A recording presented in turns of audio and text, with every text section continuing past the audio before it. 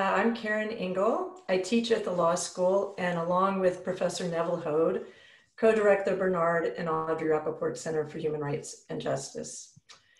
It is my pleasure with Professor Sharmila Rudrappa, who's the director of the South Asia Institute that is co-sponsoring this event, to welcome you to the second lecture in our Fall 2020 colloquium, Inequality, Labor, and Human Rights, the Future of Work in the Age of Pandemic.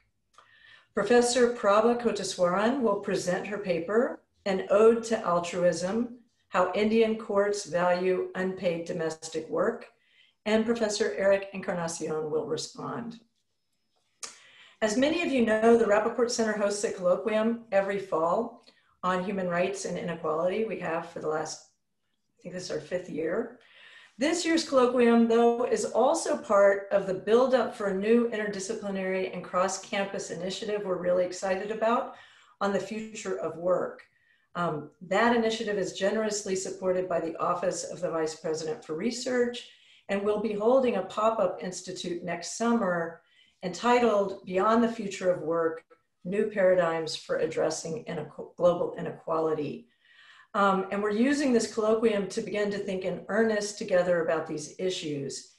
I should say we'll be having a town hall in November sometime, and you'll get an announcement about it if you registered for this, to talk about the Pop-Up Institute, and you're all welcome to join us to think through what we might do leading up to what else we might do leading up to the summer. The colloquium is also part of an interdisciplinary seminar that we teach at the law school each year. I'm teaching it this year with Rappaport Center's new postdoctoral fellow, Michelle Kahn, who's an historian of labor sociology.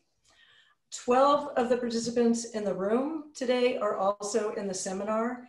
And in preparation for the talk today, we read some of Professor Kotiswaran's other work, and we discussed more generally what it means to do a critical distributional analysis in law. Basically, how do we pay special attention to the distributive effects of legal rules, and often the rules that we don't normally think about or pay attention to. So it's exciting that, as you'll hear in a moment, that Prabha is going to contribute to that, that discussion as well. Before I introduce our speakers, I'd like to thank our Assistant Director, Sarah Eliason, for all of her work on coordinating and promoting the event, as well as our intern, Adeline Alvarez, who is unable to be here because of a class conflict, but who is represented by her beautiful poster that many of you all saw, and that I think, yes, is still up on the screen. So it is now my pleasure to introduce someone I consider a colleague, even though she teaches thousands of miles away, and that is maybe a silver lining in this Zoom world. She's kind enough to join us very late in the evening in London now. Dr. Prabha Kotiswaran is Professor of Law and Social Justice at King's College in London. Her main area of research and teaching is criminal law, including transnational criminal law, although in today's paper, she's entering the area of private law, specifically torts. As you will witness today, she brings the lenses of post-colonial theory, feminist legal theory, and sociology of law to all of her work. She often engages in ethnography, which brings an incredible depth and richness to the work. She's author of numerous articles and the monograph, Dangerous Sex, Invisible Labor, Sex Work and the Law in India. And that's where the criminal law focus and labor law focus come together, is in a lot of her work on sex work. That was published by Princeton University Press and won the 2012 SLSA Hart Prize for Early Career Academics. She's also co-author of Governance Feminism and Introduction, and she's a principal investigator of a 5-year European Research Council Consolidator grant on the laws of social reproduction. Dr. Eric Encarnacion is my colleague here at Texas Law, but is just as far away in some senses as Prabha is today, or maybe you're both just as close. He's an assistant professor here at Texas Law. In addition to being a lawyer, he holds a PhD in philosophy. He's already published several articles in law reviews, mostly focusing on the moral foundations of private law, especially contract and tort law. I know he's writing a piece on remedies as well, which is why I thought he would be particularly appropriate for today's discussion. Greetings, I'm Karen Engel. I teach at the law school, and along with Professor Neville Hode, co-direct the Bernard and Audrey Rappaport Center for Human Rights and Justice.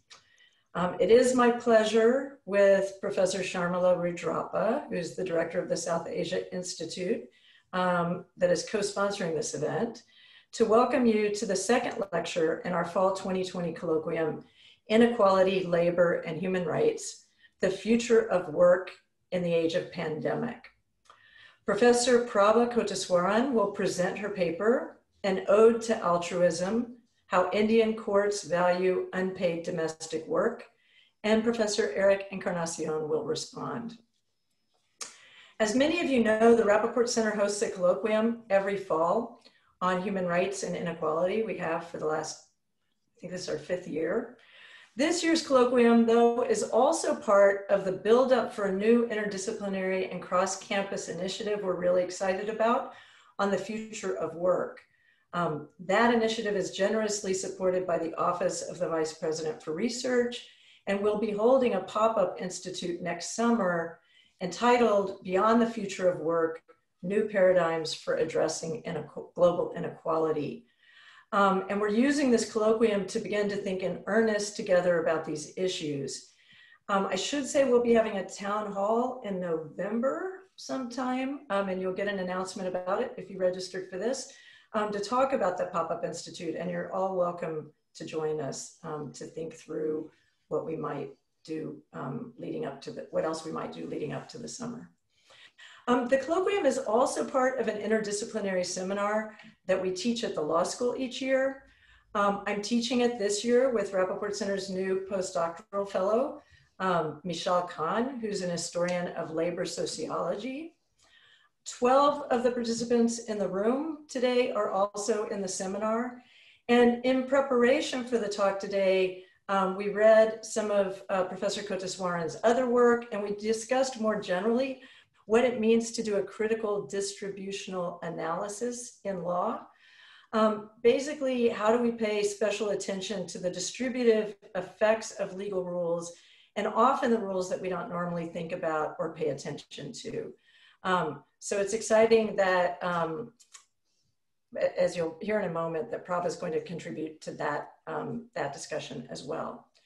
Before I introduce our speakers, I'd like to thank our Assistant Director, Sarah Eliason, for all of her work on coordinating and promoting the event, as well as our intern, Adeline Alvarez, who is unable to be here because of a class conflict, but who is represented by her beautiful poster that many of you all saw, and that I think, yes, is still up on the screen. We'd like you to have the best Zoom experience possible today. And so with that in mind, I have a few logistical items or suggestions. So we'll ask you to turn off your video and microphone during the presentations themselves. And a trick, if you don't already know it, once you've turned off your video, you can hover over 3 dots, and I'm not sure if it's on your name or someone else's name, so you can try them both, until you get to the option to hide all non-video participants. We recommend you do that as it makes it look a little bit more like a webinar, but you have total control over it. During the question and answer sessions, we'll ask all the students in the seminar and anyone else who would like, so ideally everyone, to turn your cameras back on. To avoid distraction, we ask you to hold your questions until our speakers are done.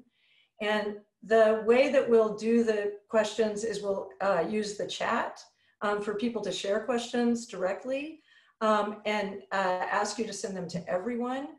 You can post the questions and we'll read them out, but we're also very, very happy for you to ask the question yourself. And if you want to do that, just type in RTS request to speak and just give us a hint about the topic of the question so we can try to group them. Michelle and I will ask the questions, we'll alternate asking the questions afterward. If you were in the YouTube session today, you won't be able to speak, but you should feel free to type in your questions. And Jacob Bloss, one of our interns, will copy them into the chat room. So it is now my pleasure to introduce someone I consider a colleague, even though she teaches thousands of miles away, and that is maybe a silver lining in this Zoom world. She's kind enough to join us very late in the evening in London now. Dr. Prabha Kotiswaran is Professor of Law and Social Justice at King's College in London. Her main area of research and teaching is criminal law, including transnational criminal law, although in today's paper, she's entering the area of private law, specifically torts. As you will witness today, she brings the lenses of postcolonial theory, feminist legal theory, and sociology of law to all of her work. She often engages in ethnography, which brings an incredible depth and richness to the work. She's author of numerous articles and the monograph, Dangerous Sex, Invisible Labor, Sex Work and the Law in India. And that's where the criminal law focus and labor law focus come together, is in a lot of her work on sex work. That was published by Princeton University Press and won the 2012 SLSA Hart Prize for Early Career Academics. She's also co-author of Governance Feminism and Introduction, and she's a principal investigator of a 5-year European Research Council Consolidator grant on the laws of social reproduction. Dr. Eric Encarnacion is my colleague here at Texas Law, but is just as far away in some senses as Prabha is today, or maybe you're both just as close. He's an assistant professor here at Texas Law. In addition to being a lawyer, he holds a PhD in philosophy. He's already published several articles in law reviews, mostly focusing on the moral foundations of private law, especially contract and tort law. I know he's writing a piece on remedies as well, which is why I thought he would be particularly appropriate for today's discussion. So with that, I will turn it over to Prabha Kotiswaran. Wonderful. Thank you to Professors Engel and Rudrappa for this very kind invitation to present my work with all of you today. It is obviously a rare privilege for colleagues and law students to actually engage so deeply with one's work. So I'm really grateful for that. Not only have they read some of my previous work on sex work in India, but have also engaged with a paper that I'm about to present now, which is in a new area for me personally of private law thinking. And so I'm very grateful to sound you all on some of my ideas here today. I also want to thank in advance Eric, as well as the students who kindly have written reaction papers to my paper, which have been, the reaction papers in particular have been very rich and thought-provoking. And I also look forward to Eric's comments on my paper. So, so I just wanted to mention to the students that I will try and weave in my comments and responses to their reaction papers as and when I can, but please do feel free to post the questions during the discussion in case I've missed some of your queries. So what I want to do today is just situate, before I start my paper, I just want to situate this in light of a larger project that Karen already mentioned, which is on the laws of social reproduction. So in this particular large research project on which I have a few postdocs working with me, what I'm trying to do is attempt a cross-sectoral analysis and comparison of 5 sectors of women's work in India today. And this includes sex work, it includes erotic dancing, it includes commercial surrogacy, paid domestic work, and unpaid domestic work. So as you can see, I'm trying to bridge the marriage market continuum, so to speak, in looking at these 5 sectors And my intuition is that actually there are more similarities between these sectors of women's reproductive labor than meet the eye. So I'm really keen to tease out some of these similarities, but also key differences between the sectors. And in particular, I'm trying to articulate a theory, a legal theory of reproductive labor, which maps out the default legal regimes that regulate each of these sectors of women's labor. So for example, sex work is governed by criminal law, erotic dancing largely by licensing law, commercial surrogacy by contract law, paid domestic work by labor law and contract law, and then finally unpaid domestic work. And here I'm looking at tort law, but will soon also look at family law as a site for regulation of unpaid work. So what I'm particularly interested in is the contingent nature of the legal categorization of these forms of labor.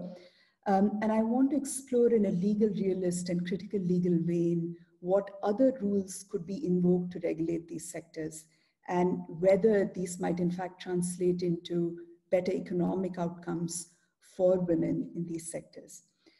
Now, having just set out the project, the larger project in itself, coming to today's paper, which is focused particularly on unpaid domestic work, I just want to say a little bit about the feminist landscape in thinking about reproductive labor. So of course, I draw heavily on the idea of social reproduction and social reproduction theory, which are Marxist, socialist, and materialist feminist terms. But I also acknowledge that there are equally influential feminist strands of thinking about reproductive labor, although they may not be framed explicitly in terms of labor. So of course, we have liberal feminists who have also been talking about unpaid work for a while and how to balance it in relation to paid work for the market. There's of course also cultural feminist strains of thinking about unpaid work, which I'm not focused on in this paper.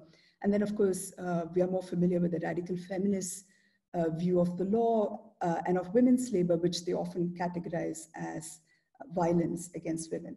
So a lot of my previous work has been aimed at dislodging this characterization of women's sexual labor as sexual violence.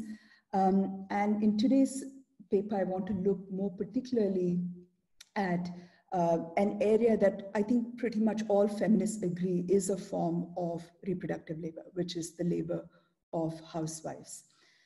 So as we know, about 150,000 men, women, and children die every year in road accidents in India, leading a judge of the Madras High Court to term Indian roads as death traps of our population. And several of these victims are housewives. So in this paper, I ask how their husbands and children petition the courts for compensation and the grounds on which courts accept, reject, or modify their claims for compensation. And I ask in particular how a particular area of private law, namely tort law or the law of personal injury, recognizes this unpaid labor of housewives. And I look at the architecture of private law that allows for this kind of recognition. And I ask how we can understand the role of tort law in particular in redistributing resources between men and women on the one hand, but also amongst women themselves. And I want to ask whether tort law holds the potential for effecting egalitarian outcomes, and if so, under what circumstances, and ultimately whether legal analysis can inform the larger debates amongst feminists on social reproduction, or whether the law simply mirrors, even reproduces inequitous social realities. Now, to explore these questions in some more detail, I elaborate on a subset of roughly 200 cases decided by Indian appellate courts between 1968 and 2019 on the death of housewives to demonstrate how their labor was valued by the courts under the Motor Vehicles Act of 1988. Now, tort law is a robust area of feminist legal scholarship, and in the paper I speak a little bit to how feminist legal scholars have critiqued tort law and the way it deals with gendered subjects. Now, in addition to looking at the effects of tort law on women themselves, feminist legal scholars have also challenged the logic of legal reasoning, identifying it as inherently masculinist. Now, specifically, the loss of women's unpaid care and domestic work is compensated under the non-pecuniary heading of the loss of consortium under tort law. And this has been the subject of research by feminist legal scholars. Now, Lucinda Findlay has traced the claim for loss of consortium to the husband's historical right of ownership over his wife and her household and sexual services to him. And this explained the lack of a corresponding claim, she claims, under tort law, which could be made by wives for the loss of consortium when their husbands died, until this was repudiated in the US as late as the 1950s. Meanwhile, we find that paltry amounts were offered under this heading of loss of consortium upon the death of a housewife in the form of compensation. So Catherine Silbaugh has written of how valuing domestic labor as an element of love and affection under the heading of loss of consortium converted, in her terms, labor into love. And this reflects, as Lucinda Findlay argues, the tort system's prioritization of men's wage earning capacity and the non-recognition of women's unpaid domestic and care work as work. And she observes that this legal measure automatically devalues women whose earning capacity has been depressed by society's denial of financial reward for household services rendered within one's own family. Now, social scientists further have documented how both simulated juries and juries in real life routinely award higher compensation for dependents of male victims than female victims. And this is because jurors were less likely to consider financial loss to the surviving spouse when the surviving spouse was male. Furthermore, due to long-standing discrimination in the workplace and the resultant wage gap, we find that when lost wages are the focus of the damages, then of course the compensation for female loss of wages tended to be much lower than for men. So for all practical purposes, what we find is that the driving principle behind tort law is that of restoring individuals to a pre-incident scenario, and that therefore it renders tort law quite status quoist, although it actually appears to be neutral and non-redistributive. Now, I argue that actually examining the minutiae of rules of damages under tort law is beneficial for a few reasons for feminists. It has, I argue, both normative and methodological payoffs. So normatively speaking, quantification, although it's not particularly well studied within tort law itself by academics, quantification goes actually to the very heart of feminist debates on unpaid domestic and care work, making visible the feasibility of recognition by the state, a task that the legal system already manages to do in the realm of tort law. Now, methodologically speaking, the study of tort law is also usefully contrasted with the efforts of feminists in other disciplines, say feminist economists who are particularly influential in the South Asian context, who through methods at their disposal, for example, surveys, seek to quantify the multitude of tasks that housewives actually engage in. Now, unlike in the case of national surveys, which are commissioned by the government, where respondents may often have low motivation in sharing the exact nature of the work that they engage in, or they simply dismiss their own labor as valuable work, what we find is that if you look at the tort laws, that family members who bring claims on behalf of deceased housewives are actually highly motivated to itemize the full range of work that housewives actually do. And so examining the archive of the law throws light on key concepts that feminists and social theorists have long worked with in attempting to have women's unpaid domestic and care work recognized. Now in the paper, I speak a little bit about the post-colonial context of India and the reforms to tort law when compared to, the tort law developments in England and Wales, for example. So under common law, compensation was typically awarded only when liability was based on fault. And the Indian legal system, to the extent that it inherited English common law principles, was similarly based on a fault-based principle for awarding compensation. But what happens is that in the 1970s and 80s, we find that interpretations of the Motor Vehicles Act were imbued with constitutional values, particularly the directive principles of state policy, which require that the state, within the limits of its economic capacity and development, make effective provision for securing the right to public assistance in cases of unemployment, sickness, and disablement, and in other cases of undeserved want. So we find that the socialist disposition of the Indian state and its commitment to redistribution were repeatedly mentioned by judges and lawmakers when they looked at tort law. And they were particularly concerned because of the poor and largely illiterate population which struggled to enforce the Motor Vehicles Act for adequate and timely compensation. So here we have a quote from the famous Justice V.R. Krishna Iyer, where he's talking about how, in fact, although Indian law continued to rely on the English common law principle of fault-based liability, that in fact, Parliament should bring about change in the interests of social justice. And so in the paper, I talk about the several Law Commission reports that were published on the Motor Vehicles Act. And what is key for us is to recognize that by 1988, we have a new Motor Vehicles Act, which replaced the 1939 law. And in this 1988 law, there is for the first time several grounds of no fault liability, where both the victim dies or is permanently disabled.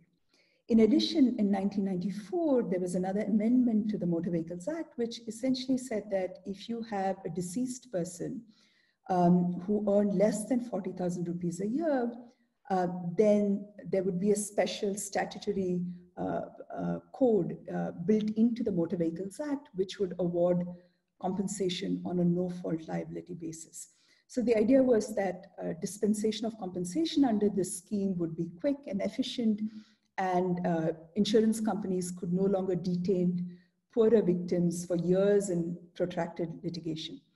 So in fact, we have the Supreme Court in a 2002 case talk about this section 163A as a social security scheme for all practical purposes.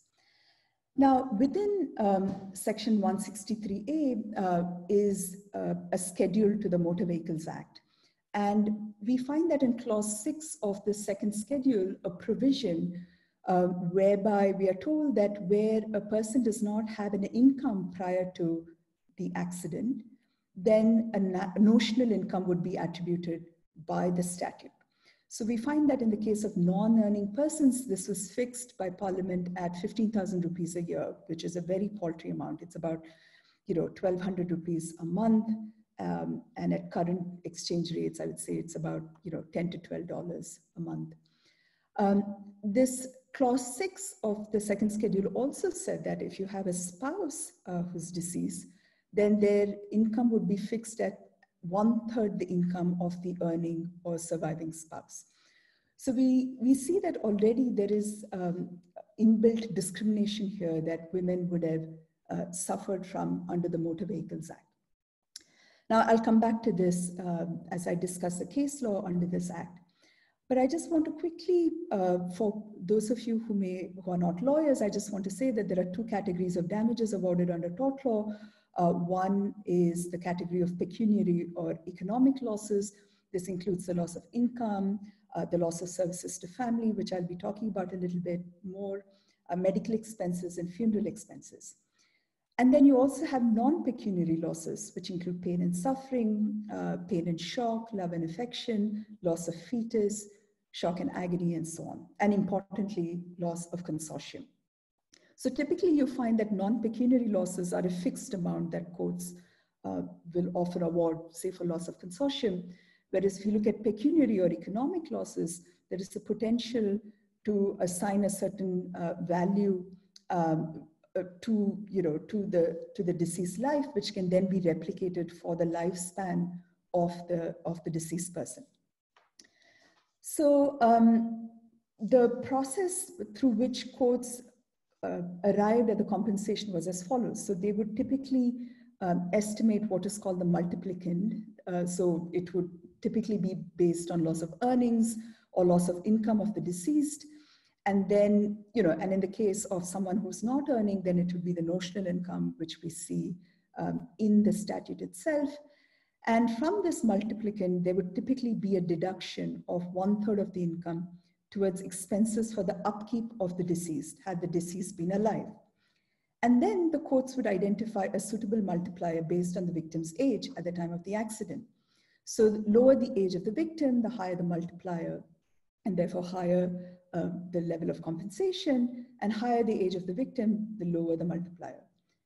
So we find that for claims under Section 163A, the second schedule helpfully had a table which identified multiplicands, multipliers, and the total amount.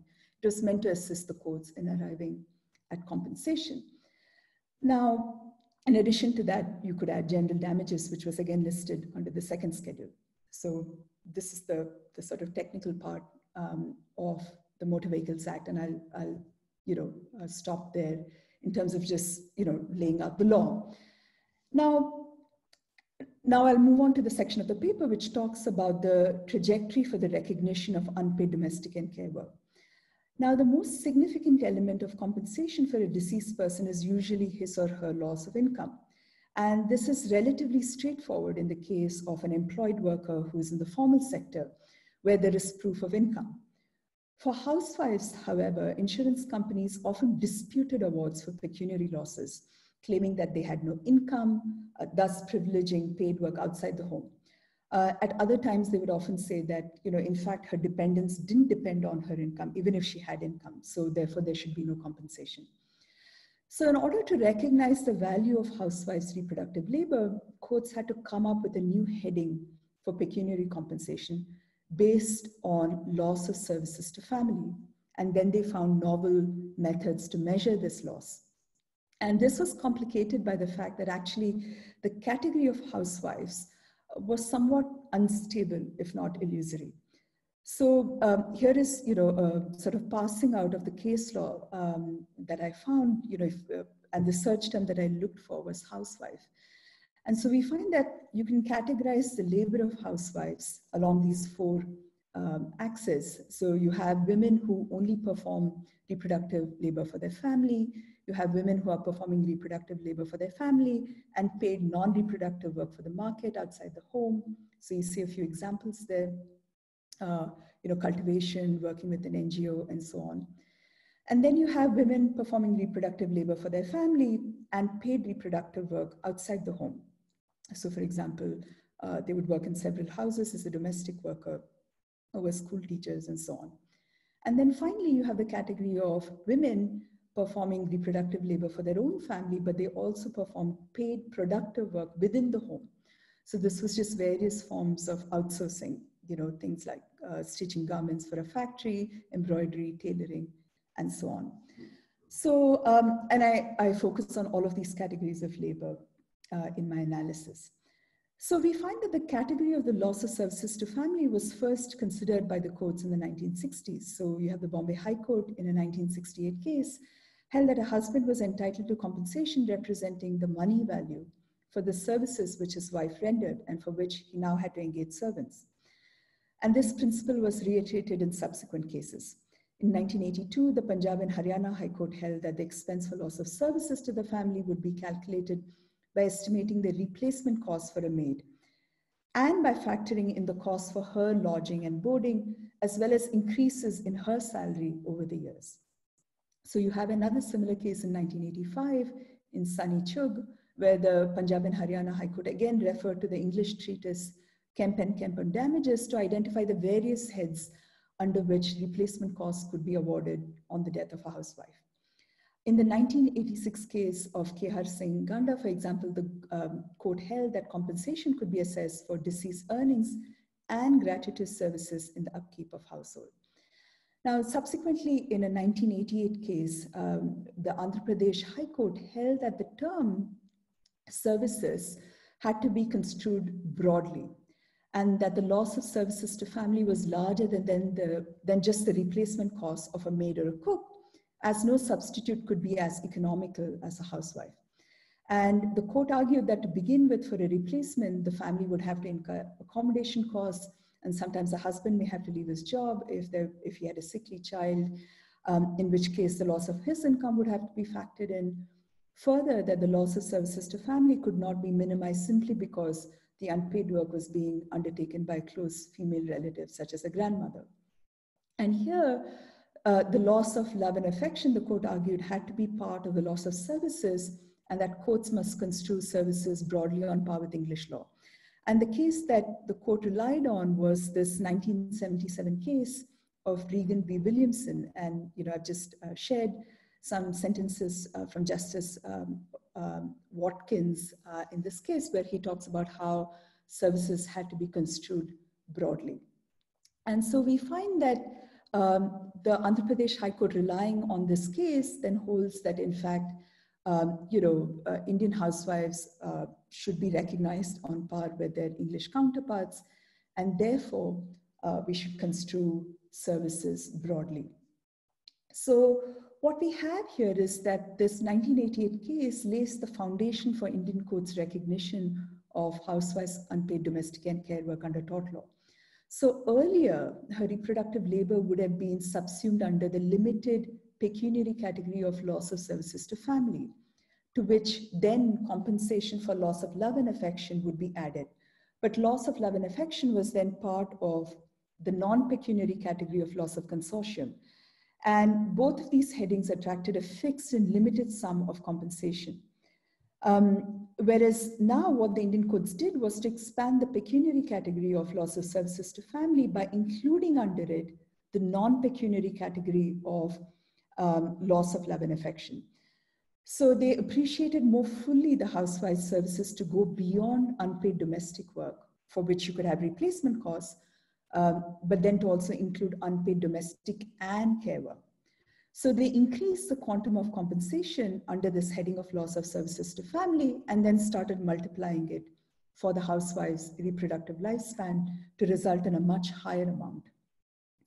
So the next leap in the jurisprudence comes about in 2009 in a decidedly feminist judgment where Justices Prabha and T.S. Shivagnanam of the Madras High Court deepened this conceptual foundation for the recognition of unpaid domestic and care work. And they argue that after all, the home is the home is the basic unit on which our civilized society rests. And for the first time, you find that the court begins to look to international law for support. And particular, the court in this case looked to a CEDAW general recommendation, which requires states to encourage and support research to evaluate the unremunerated domestic activities of women and quantify that and include that within the gross national product. And we find that Justice Sridevan uses for the first time a gender-neutral term of homemaker. And she also offers a rather middle-class understanding of social reproduction. And she talks about managing budgets, she talks about coordinating activities, balancing accounts, helping children with education, nursing care, managing help at home, and so on. And then she talks about a partnership method for assessing compensation and argues that Indian courts and parliament need a more sophisticated way of recognizing women's labor within the home, both under constitutional law as well as family law. And so she has later in interviews spoken about how she had an eye to the Supreme Court, where she thought her judgment would actually be challenged, and therefore she had couched her decision in feminist terms. Now, soon enough, this case, not this particular case, but another case involving a deceased housewife came up before the Supreme Court in 2010. And here we have the Supreme Court relying, undertaking a review of all the cases until now, but also relying on the Chennai High Court decision of 2009 to issue a significant judgment, citing a range of international advocacy and academic materials to argue that, in fact, the labor of Indian housewives must be adequately recognized and remunerated. There's a sense in which the Supreme Court recognizes that the housewife did much more than the market could ever recognize, and that although domestic work was more easily quantifiable and was indeed fungible because you could hire a housekeeper or a domestic worker, the affective labors of the housewife performed day and night could not be, and that could not be recognized adequately by the market. And so the Supreme Court disagreed with the Delhi High Court, for instance, which had in the past used the minimum wages of a skilled worker as the baseline for determining compensation due to a housewife. And what is actually quite remarkable about this judgment is an opinion issued by Justice Ashok Kumar Ganguly, who actually problematized Clause 6, which I'd earlier referred to, and spoke at length about how discriminatory it was against housewives and how it had no rational basis. But in this particular case, this clause was not challenged, so he could not strike it down. And then he castigated census authorities for listing homemakers alongside sex workers and beggars and prisoners who are not considered to be productive. And also hinted at legal consequences for this discriminatory action by public authority. And fascinatingly, Justice Ganguly cited feminist economists, Indian feminist economists actually, in adopting an expansive concept of work to include subsistence agriculture and expenditure saving activity, which feminist economists have argued for a long time to be included within the SNA boundary, the System of National Accounts production boundary.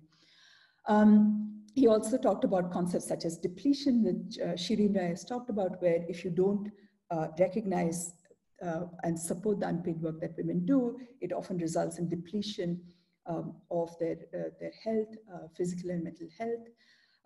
He also highlighted the opportunity cost of unpaid work as a reason for women's poverty because they were not able to undertake paid work in the market.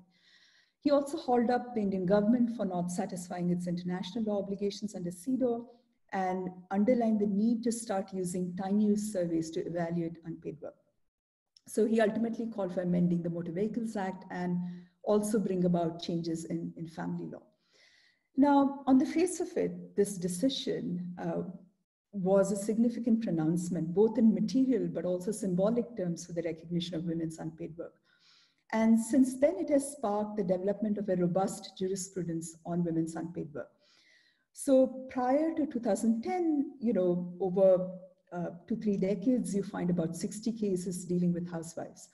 But since 2010 alone, you see a flurry of cases dealing with housewives. And I've looked, certainly there are 200 cases just since 2010, and 100 of them cite the Agarwal case.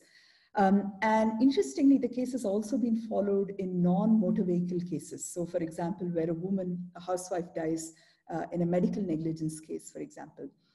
And its rhetoric on altruism has gained popularity, and many judges have used it as a way of putting the stamp of social justice on their decisions. So for example, here is a case from 2016 where the Chhattisgarh High Court talked about how the mother reproduced the cultural fabric of Indian society. In 2020, rather enthusiastic Justice Subramaniam of the Madras High Court, and this was widely reported quite recently in the Indian media, went on to laud the role of women as mothers in building the nation. And we find that, just like in Arun Kumar Agarwal, courts continue to find Clause 6 of the second schedule to be quite problematic. And so, for example, in this 2019 case, we find the Madras High Court strongly objecting to Clause 6 and claiming that, a homemaker and her unpaid work is on par with paid work outside of the household. And so, and also Justice Kirbakaran in this particular decision noted the growing gender equality at the workplace, with women sometimes earning more than their husbands in the Indian context, and arguing that therefore it was not acceptable to peg one spouse's income to another's. So he went so far as to say that if this case had been a writ petition, he would have struck down Clause 6. Now, So, so there are several cases where, housewives are killed, but, and the problem with the law is that actually it's deeply irrational. So this is something I talk about in the paper. So on the face of it, although all of these courts post 1994 should really only be using the second schedule, they actually find a range of methods for measuring losses. So some of them looked at the replacement cost, as I've already mentioned, and this was certainly true of the earlier cases. Then you find courts which were looking to the opportunity cost, of a woman's decision to work at home. They would often consider minimum wage tables for skilled workers, for unskilled workers. They would peg compensation levels to educational qualifications of the woman, and then they would adjust it for age and whether she had children or not. Similarly, there was the partnership principle that I've already talked about. And then also courts would often follow case law. And so they in particular used the Lata Vadva case, which was not a motor vehicles case. It was actually a negligence case where the Supreme Court had to come up with a figure for what they thought was the value of a woman's housewife's work.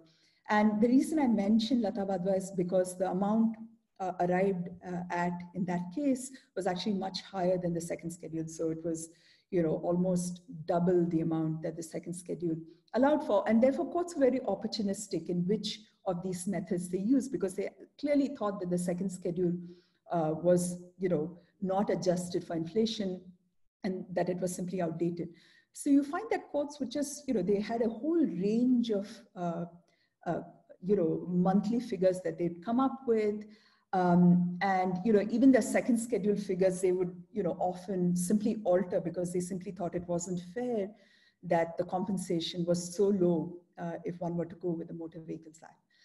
Now, as I mentioned earlier, a lot of housewives also did paid work outside of the home or within the home, alongside performing unpaid work for their families. So what we find is that a lot of this paid work was in the informal economy. And here there was no discernible employment relationship or proof of income. So in effect, you find an informality penalty, considering that 92% of India's working population is in the informal economy. This had serious consequences for women, but particularly for housewives. So insurance companies would often deny claims because there was no proof of income, and courts would often agree with them. But post 2010, following Arun Kumar Agarwal, courts became more lenient. They began to recognize housewives' work in the informal economy. So for example, in Hasnat Yadav, the Uttar Pradesh High Court simply said, well, if there was no evidence of income, we'd simply have to take judicial notice of the skills that the women had.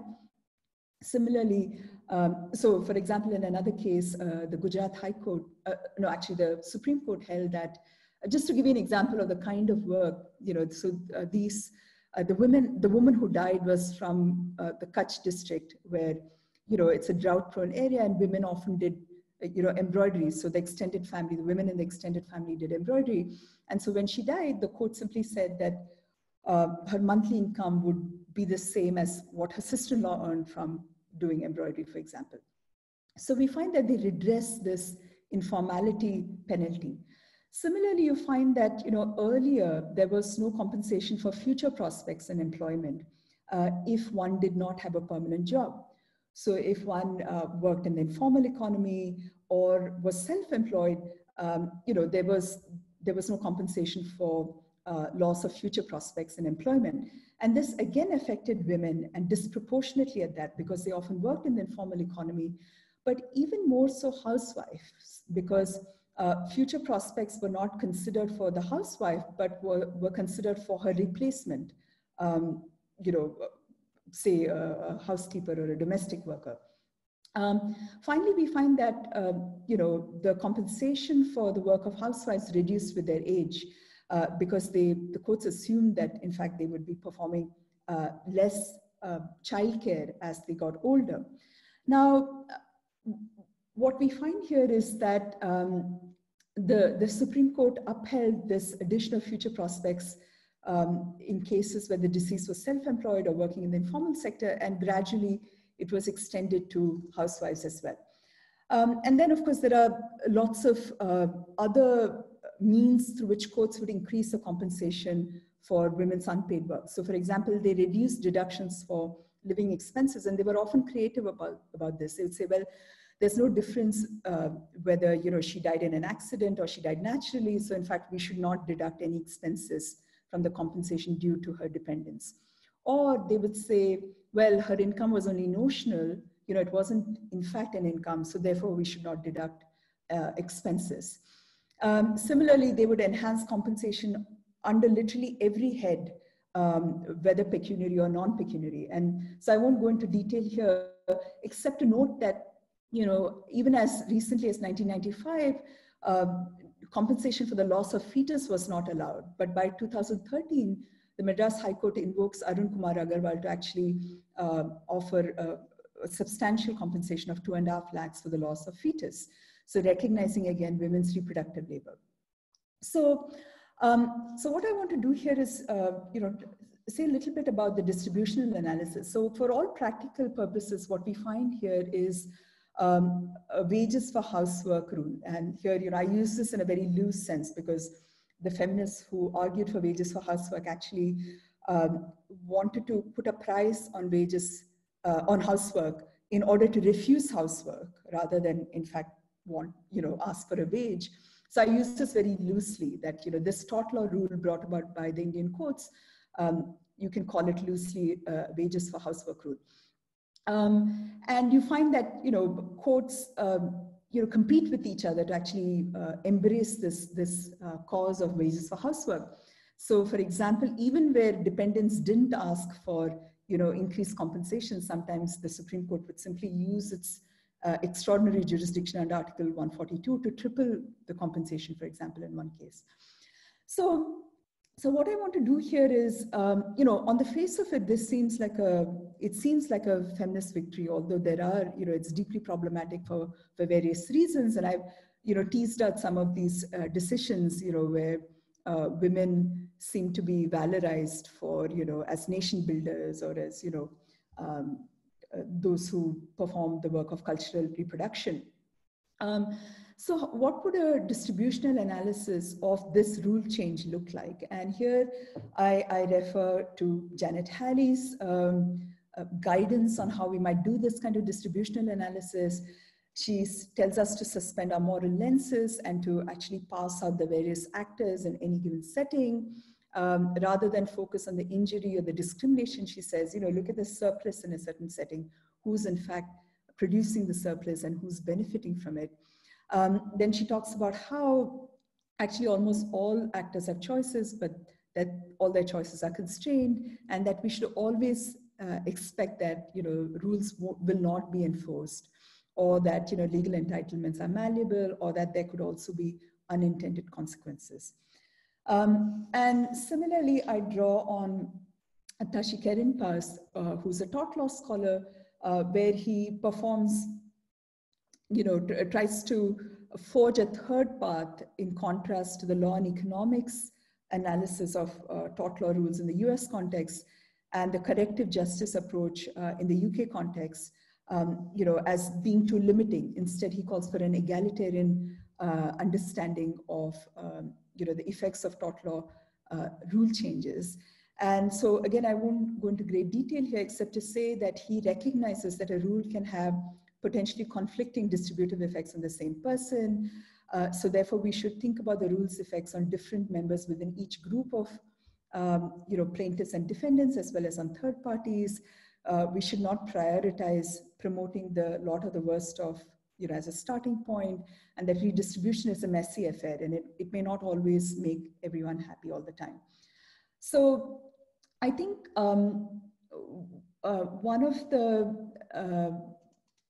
so in the paper, I try to map out the full range of actors. Again, I won't go into great detail here, except to say that, if you look at the intergroup distribution in this case, you find that the plaintiffs, whether they're rich or poor housewives, form one group, And then you have the insurance companies who are the defendants often. And we find that, in fact, if you look at it from an intergroup perspective for distribution, we find that actually housewives benefit in relation to the insurance companies. But once you start looking at the intra-group distributional effects, you find a rather different analysis. So Karen Pass, for example, talks about how tort law rules can sometimes have contradictory effects even on the same person. So a protectionist rule can confer a benefit on a protected person, but it can often come at the cost of symbolic and long-lasting effects. And I think here, this is well illustrated when we consider that altruism is the basis of Indian court's recognition of unpaid work. So, for example, in a 1997 case, we find evidence of this where a single woman dies and the court actually awards very limited compensation, only applies a multiplier of 5, which is for 5 years, to her parents, because they argue that she would have anyway been married in 5 years. So therefore, there's a sense in which her reproductive labors were anticipated to contribute to her marital family in the future, a family that she'd have set up with her husband, and that becomes the reason for reducing her compensation. Similarly, in another case in 2017, you find both the deceased, so this was a case of a newly married housewife where both her parents and her in-laws went to court, arguing that they should be the ones getting the compensation. And here the High Court actually reverses the decision of the tribunal, and the tribunal had awarded compensation to the parents, but the High Court here, the Punjab and Haryana High Court argues that, that the tribunal was mistaken in drawing on, the jurisprudence of Southern Indian appellate courts, that in fact in South India, it's a matriarchal system, whereas in the North, they were patriarchal, and that therefore, really the beneficiaries in this case should be her in-laws. So you already see how, the distributive effects are quite unsatisfactory. So what we find is that there's a very clear validation of the woman's role in sustaining, the heteropatriarchal institution of marriage. So, and this is obviously deeply problematic. But what I argue is that despite this reinforcement of problematic cultural expectations, the recognition of unpaid work in material and symbolic terms is preferable to a situation where courts use altruism as an excuse to deny recognition of the labor of housewives and deny compensation to the dependents of the housewife. So as Karen Pass says, where where the victims might be very needy, this might in fact be beneficial. And in fact, Justice Prabha Sridevan used precisely this argument when she was interviewed once, and she said that this was a strategic choice that she had made in winning recognition for women's labor. So, of course, one could argue that, is this, who's really benefiting from this wages for housework jurisprudence? Does it really benefit housewives, or is it simply a subsidy to capital? And what I try to show in the paper is that actually, although compensation often was awarded to the dependents of housewives, sometimes housewives were also permanently disabled, and their unpaid work was recognized just as the unpaid work of deceased housewives was. So the compensation would actually benefit the women themselves.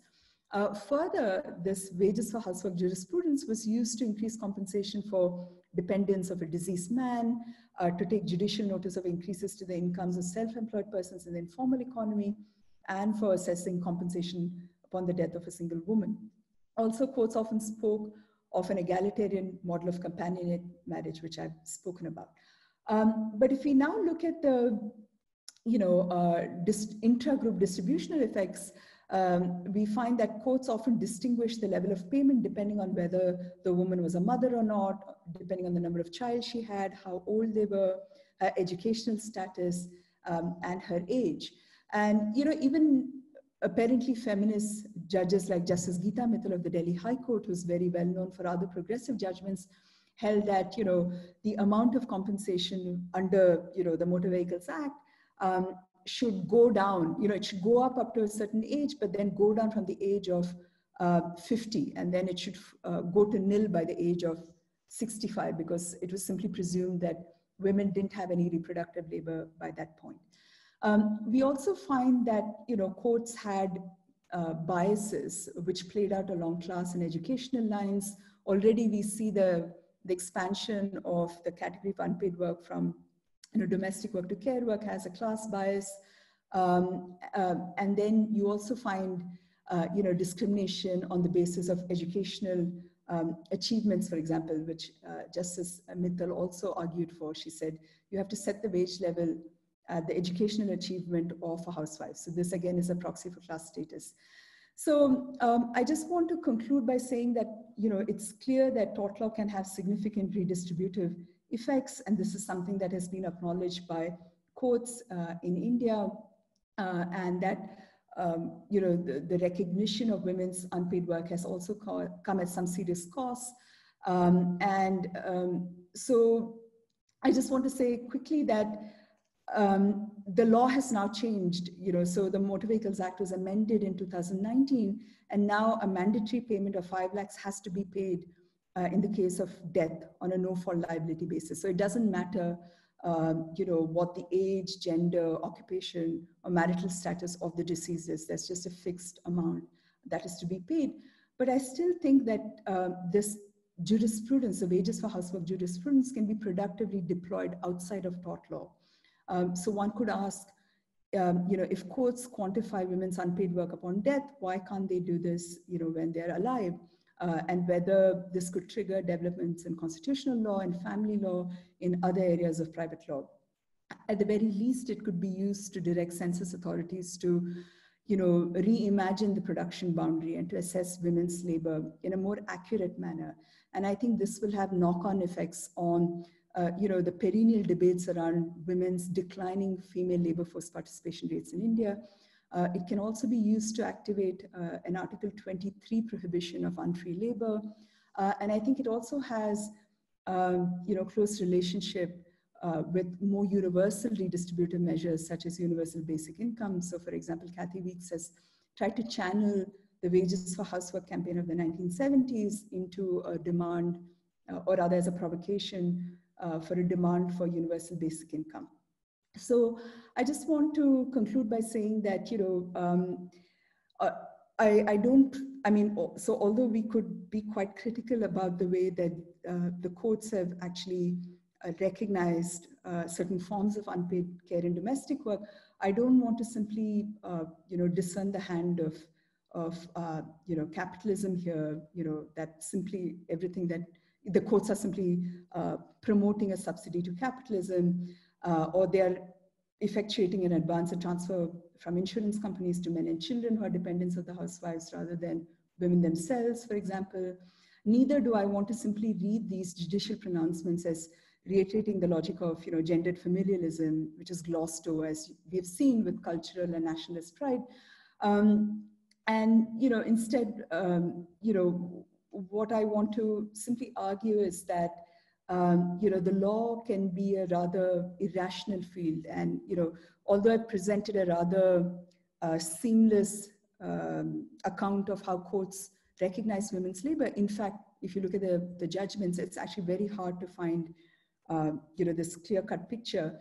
In fact, it's incredibly incoherent. And I think even judges and lawyers would be very confused about exactly what the law is in this area. And I think that simply highlights the sheer contingency of, policy and legal options that are at the disposal of judges in trying to recognize women's labor. So thank you, and I will stop there. Thank you, Prabha. You've given us a lot to talk about, and we're going to let Eric be our first respondent in some detail. Great. Thank you so much. The paper was really fascinating. I learned a lot. And as Karen mentioned, there really is quite a lot going on in the paper. I feel like I could talk all day about it. And I think that's a very good thing. I tried to think about how to frame my comments. And I think the way I'm going to approach, there's so much I want to say, but I want to start with my comments will dovetail into, or separate into two different categories. One are sort of descriptive, confront certain descriptive claims that are made, and only a few of them because they're quite a lot.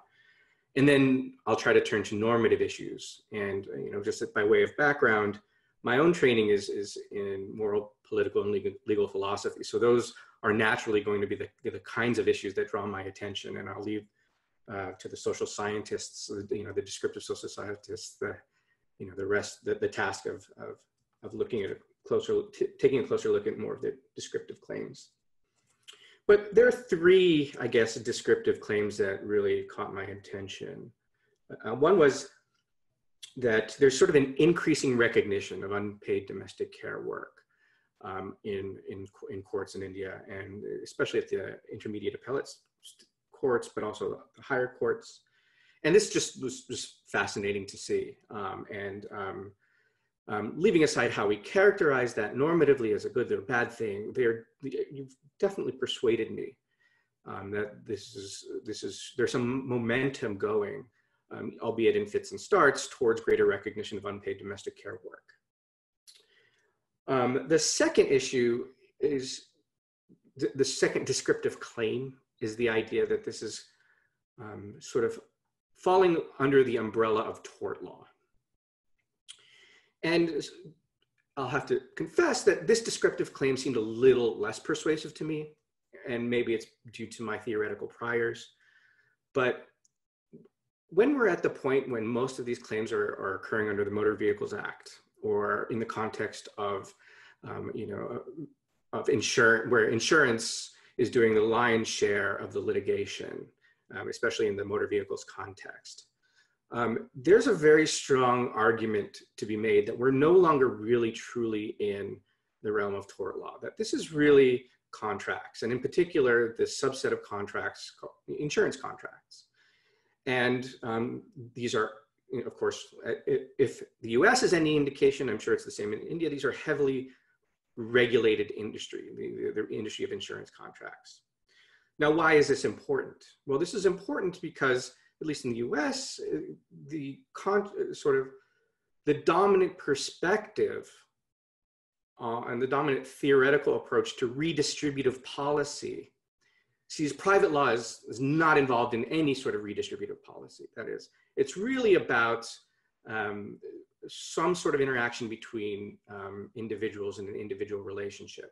If you want to do redistribution at sort of a social level, from the haves to the have-less, then you do it through a tax and transfer system primarily. And there are all sorts of standard neoliberal arguments for this. I'd be curious to what your thoughts are about this. And at first I thought, well, this is sort of, I would like to hear your thoughts. What is the pushback against this? My initial comments to you were of that vein. Why should we look at tort law as sort of the mechanism by which we do this redistribution, right? But then I realized, wait a minute, this in some sense is we're not really talking about tort law. We really are talking about a system of social insurance, as one of the cases that you cited alluded to. And the way it's effectuated is sort of as a sort of ex post tax. And when you look at it that way, well, tort law kind of goes aside, and we're just straight up talking about, should we force people to buy insurance in the motor vehicle context to effectuate some sort of redistribution? And there, I think the argument, there's an argument to be made, less so when you're talking about tort law. But maybe that topic, that's maybe more a labeling issue, but labeling matters when we talk about, when we get to the normative issues.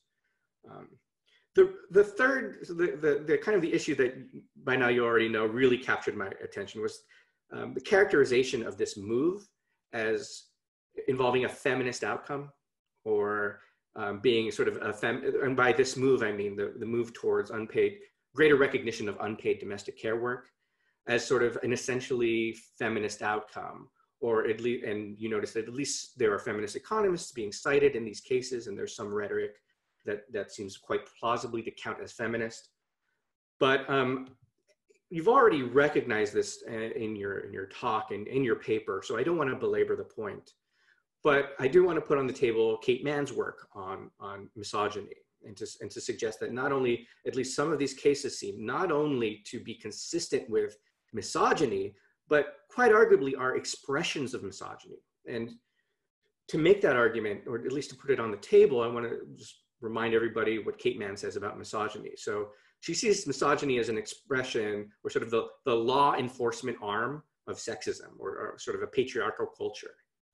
And the important thing to notice is that although primarily the way that men and either other women too enforce patriarchal culture is through social punishment, sometimes legal punishment, but also not just sticks, but carrots, right? Praising women who, perform their assigned social roles and do so without complaint and pliably and dutifully. And with that framework in mind, it was just, and I have to just repeat this, I think this was on one of your slides, but this is from the Chanchal Kutri case, I think. But this language is so striking to me. One must remember that in Indian society, a mother must not only serves her children, but she is also a teacher, guide, mentor, philosopher for them. She inculcates good habits for her children, and the opinion continues. These are moral values which can be taught by a mother only and no one else. Really striking. And then the opinion goes on and emphasizes that a mother works with selfless devotion, right? So I understand the point that there's sort of strategic value in relying on this altruistic model of motherhood in order to gain certain either distributional effects or symbolic recognition of the mother's role. But you've recognized the risks that come with that kind of strategy. But I just wanted to just emphasize it so we can maybe talk about it a little more, and I'd be curious about what your thoughts about how high the risk is, right? So that was the third descriptive point, is can we really characterize this movement as a feminist movement when so much of it seems to be consistent with outright misogyny, right? At least in Kate Mann's sense of the word. And then normative issues. And I won't spend, I've already, I think we've spent a lot of time talking, but the normative issues were truly fascinating to me. And in particular, what I take to be Karen Pass's egalitarian analysis. So again, as I mentioned, normatively, even if we grant that this movement towards the greater recognition of unpaid domestic care work is a movement within tort law, let's grant that for the moment. At the outset, I just kind of reiterate my question. So why is tort law a good vehicle for this redistribution, as opposed to normatively good, as opposed to using just an ordinary tax and transfer model? And this, for what it's worth, I'm very sympathetic to using tort law for redistributive aims. I'm not a law and econ scholar who thinks that that's just nonsense, but I'd be curious if there's a stock response that you have, I'd be curious to steal that response from you, basically. And then the second normative question is about Karen Pass's model, which I wasn't familiar with. So it's presented as an egalitarian approach, as sort of, but I really struggled to see how you could evaluate any social outcome using this framework. And so it's not a formal form of equality, because that's not a very good kind of equality. It's the equality that says anybody who can pay whatever they want to attorneys are equal, even though some people can't pay anything for attorneys, right? So it's not formal equality. But then we get to the point where it's not even a prioritarian conception of equality, where we pay attention to the needs of the least well-off in order to elevate them up. Presumably there's some kind of symbolic equality here. Do you express the right kind of attitude towards people? Do you, for example, treat everybody with equal concern or respect? That's presumably an egalitarian factor. But once all is said and done, you have all of these different conceptions of equality, and we're told that we just have to use the combined weight of all the factors that should lead to an overall evaluation of the rule. And you see where I'm going, right? Which is, I just don't know how we come to this conclusion about whether social politics is pro-egalitarian or not. And indeed, once we weigh up all the factors, if I have Kate Mann in my back pocket and I look at, you know, a large swath of these appellate cases seem to be expressions of misogyny, do I say, my net judgment is now that these cases are anti-egalitarian, right? So this is just a plea for clarification. And one final point normatively. So I think your presentation was very helpful for me in understanding a little more about distributive analysis, and I definitely want to learn more. It seems more of a descriptive disposition approach as opposed to necessarily a normative one. You've got to detach yourself from sort of our priors about discriminatory behavior and how it's bad, and do just the whole cold, you know, calculation about who gets what from where, when, and how much. And there's something very attractive about that. But I just, at this point, would like to invite you to say a little bit more about how that approach differs from Karen Pass's egalitarian approach, and whether we're supposed to draw any normative lessons. Like, do you reject Karen Pass's rejection of the lexical priority of the material? And it sounds like it. It sounds like we're supposed to prioritize the material in our assessments. But, you know, that's all I have. Again, this was super exciting to read, and I learned a lot, and I can't wait to see how this project develops. Wonderful. Great. Thank you so much, Eric.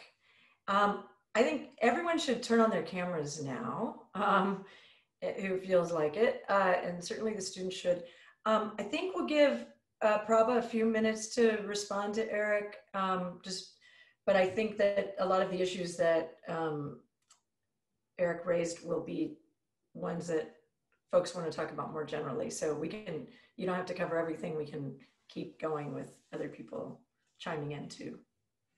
Wonderful. Thanks, Karen, and thanks, Eric. Those are such absolutely brilliantly useful comments. Thank you.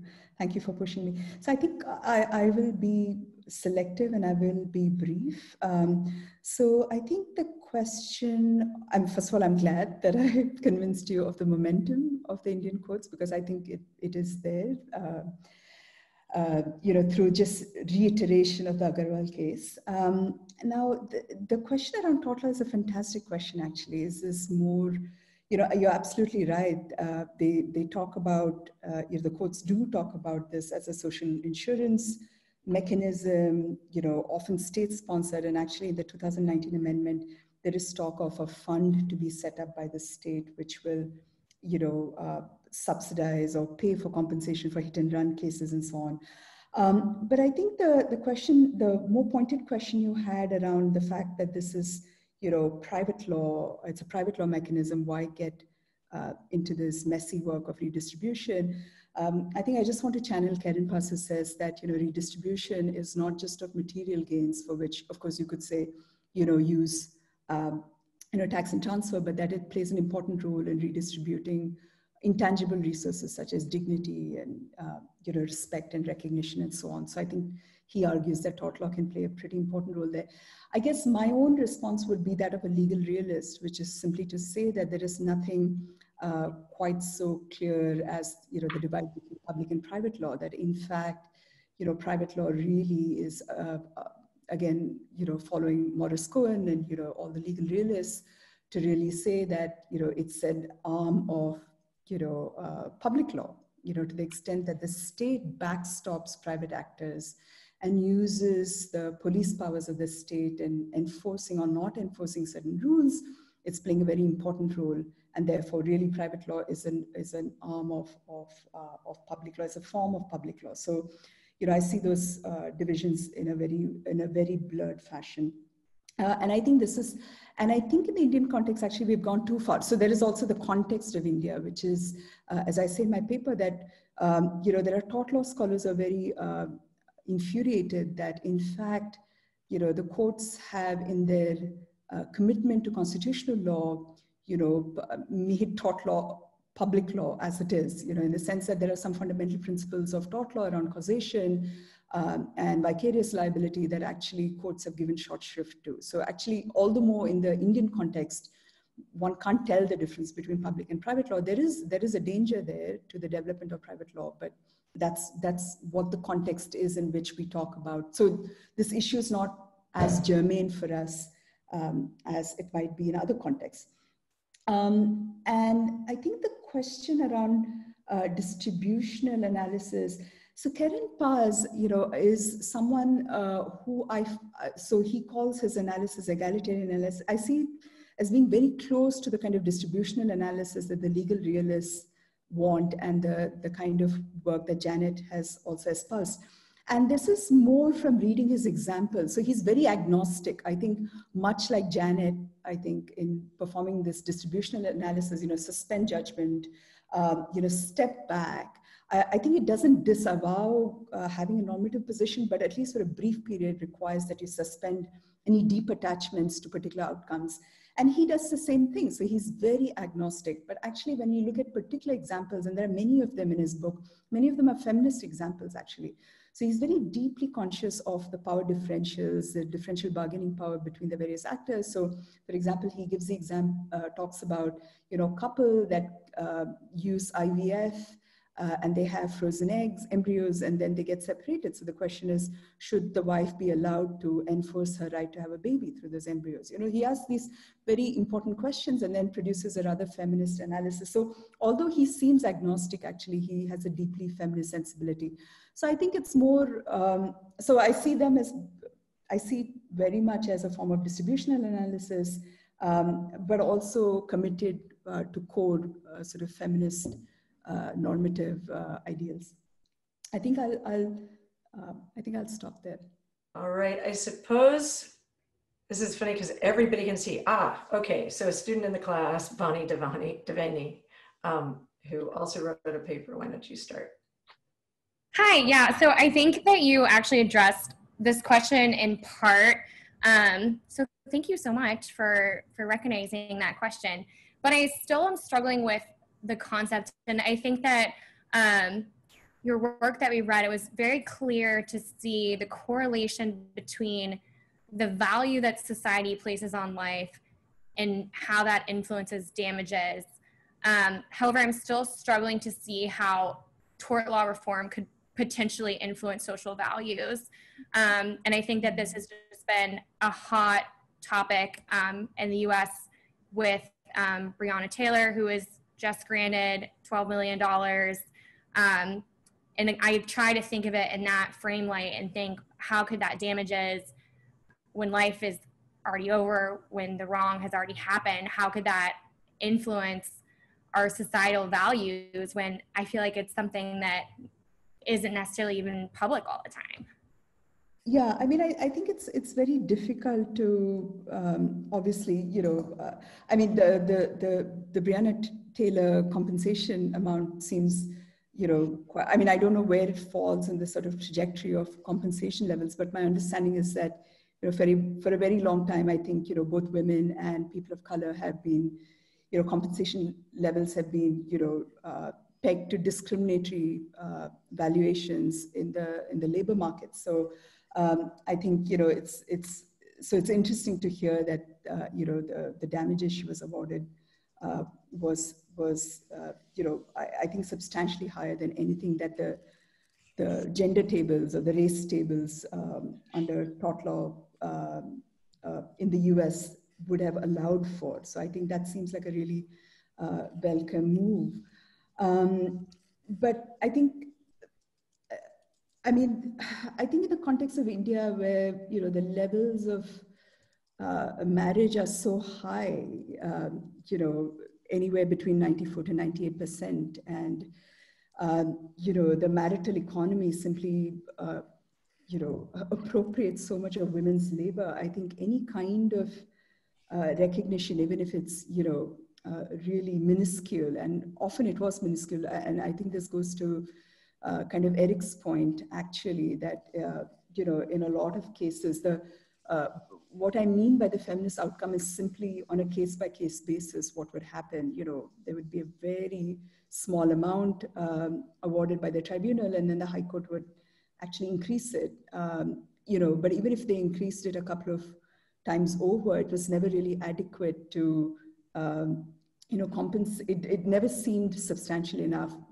You know, I think instead the rhetoric was outsized the actual, you know, monetary compensation. And I think the courts acknowledged themselves as well that they could never really do justice to the, you know, to the labor of the women. But I still think that there is some value, the very fact that, you know, there's such high levels of abjection in marriage amongst Indian women, the fact that there is any recognition of the work that they do, I think, you know, has symbolic value. Can I ask a follow-up question? Yeah. I guess I was also curious if you feel like the COVID-19 pandemic and women's increased responsibilities at home, whether stay-at-home workers or, stay-at-home mothers or working mothers, if you feel like that will either have a direct difference on monetary tort damages or perhaps even just an influence on society views of the value of women and mothers specifically. Sure. I think the tort law, you know, although I choose tort law, it's not really, you know, I don't think of it as being the primary way of, you know, furthering this debate for feminists. Actually, I think that you have to extract it outside of tort law to see, you know, how else. So certainly in the context that, you know, I'm working in the Indian context, I've tried to use this jurisprudence to think about how surrogacy, for example, could be compensated rather than be treated as, you know, the state has been insisting that it be an altruistic form of labor. But I think the situation of the pandemic, I think that's a very valuable point. I think it brings us back full circle to some of the debates that feminists have been having for a very long time around, you know, should we sort of valorize reproductive labor, or is it so hard to separate our reproductive labor from productive labor? Both men and women are participating in it. You know, especially if you're working from home, you know, how do you draw boundaries? You know, all of these issues have come up, and already you're beginning to see debates around, should we have a, you know, shorter working week? You know, should people work only for 4 days a week?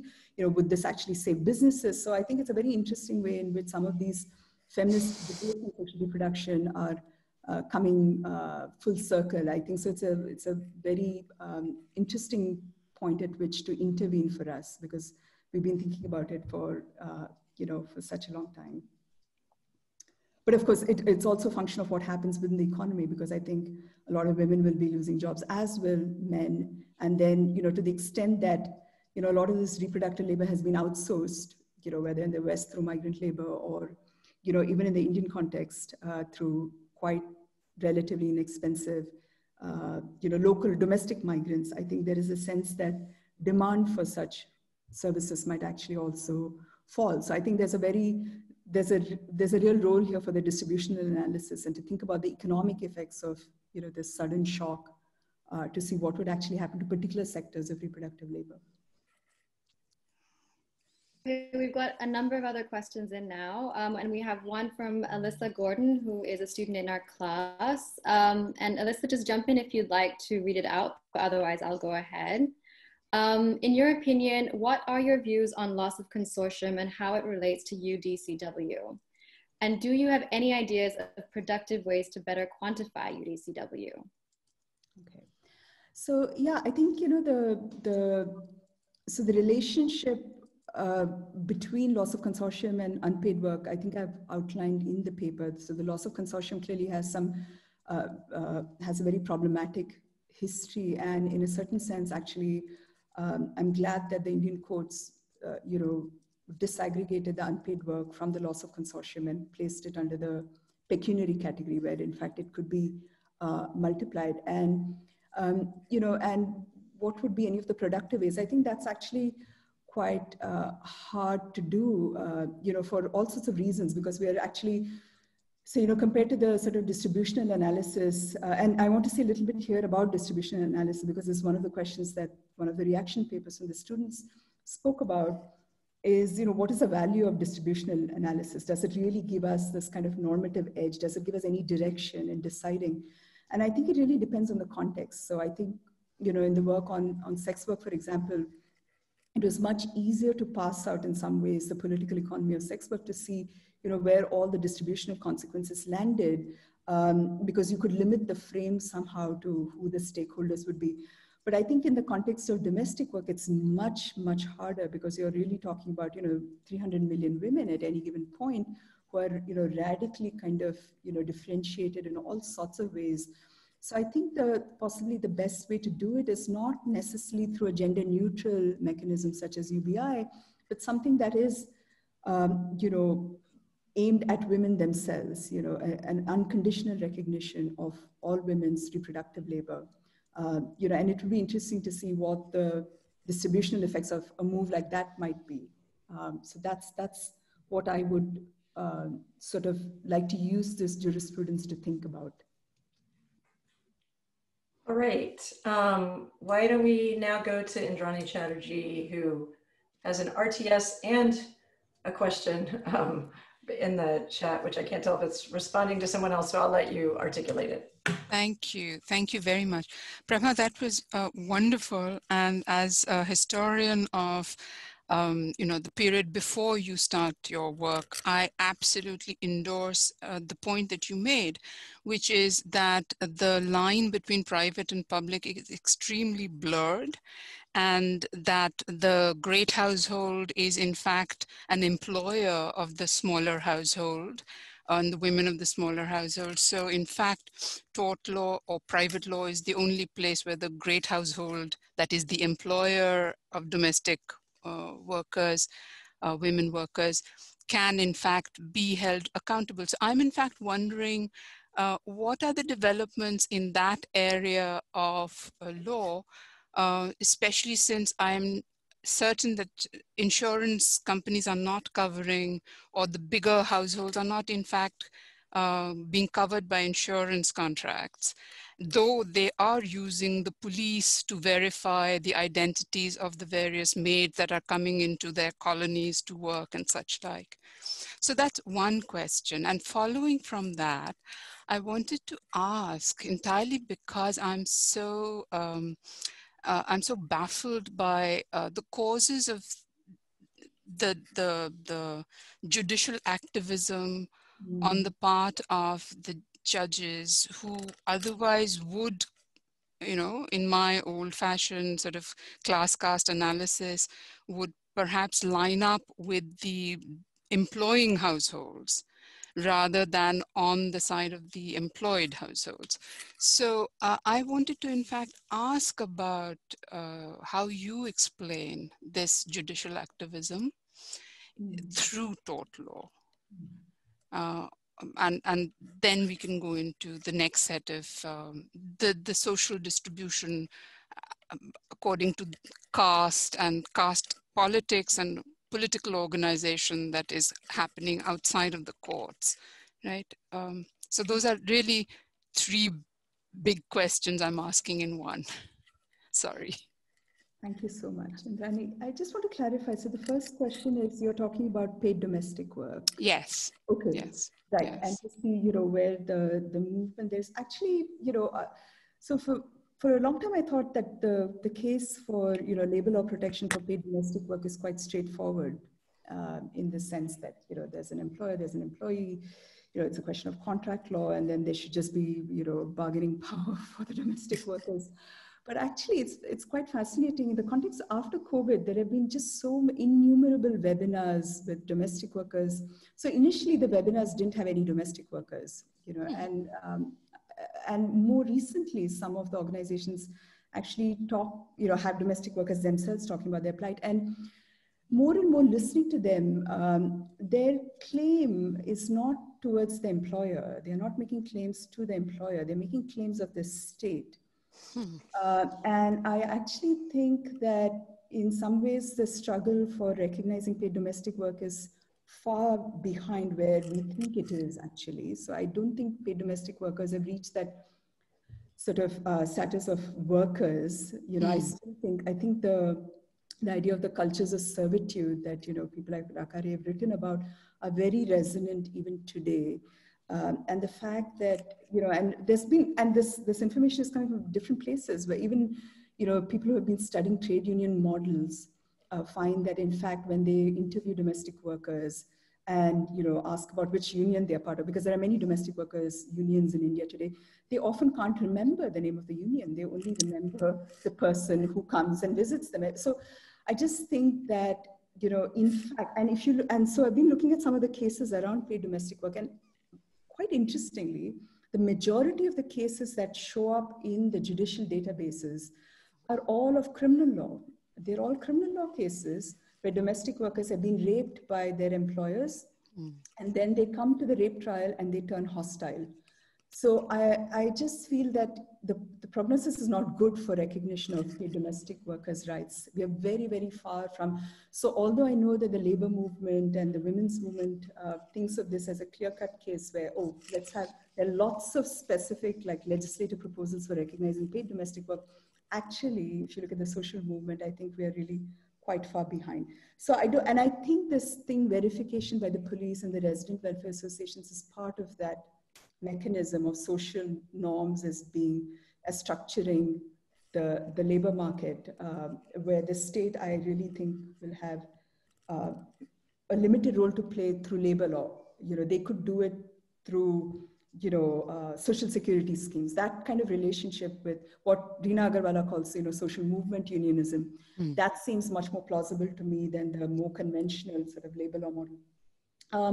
The question around judicial activism, I think that's a really fantastic question. And I've been actually thinking of, getting into, it's an empirical question, and I'm not really sure, but I'm just really amazed by how many judges, all the sort of important Supreme Court judges, Madan Lokul, Geeta, all of them are so invested in this particular issue. They've all had a string of judgments on this issue. I'm very curious to see how that has emerged. Certainly, historically, it seems in the 60s and 70s, it was very much a sort of post-colonial, it was a moment of breaking away from English common law to say, we can do this better than you.